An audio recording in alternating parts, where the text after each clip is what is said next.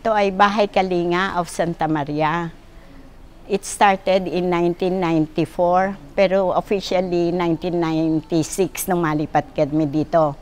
At first, nung 1994, nag-rent lang ng bahay sa Barrio Guyong. And then in 1996, nalipat na kami dito.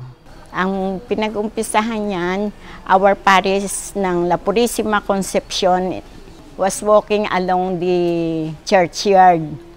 Nakakita siya ng old man, he looked so pale and hungry. Interview niya ito. He had no home, he had no family. So tumawag siya ng isang volunteer worker to attend to this old man. Pinaliguan, binihisan, pinakain, inayos siya. Tapos iniwan na uli siya doon sa bench na kinatagpuan sa kanya. The following day, they found the man dead. So doon nag-struck sa feeling ng parish priest ni Father Nonoy na mag-form ng orphanage. After a week, he called for a meeting. He called for his friends, parishioners, and workers. Sinabi niya yung idea na gusto niya magtayo ng ampunan. Very supportive naman ang kanyang mga friends at saka kanyang mga parishioner. At present, we cater abandoned women, rejected, at saka yung mga ulila. At present, we have 51. Actually, ang funding nito, this is a parish-based. Kaya ang funding nito from 3 novenas.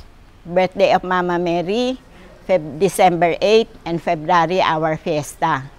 And on the first Sunday of every month, mayroon second collection. We also get funds from individual donations, from our sponsors and benefactors. Actually, 22 years na kami eh. So, sila ay inaalagaan parang kapamilya, ibinibigay ang pangangailangan physically and spiritually.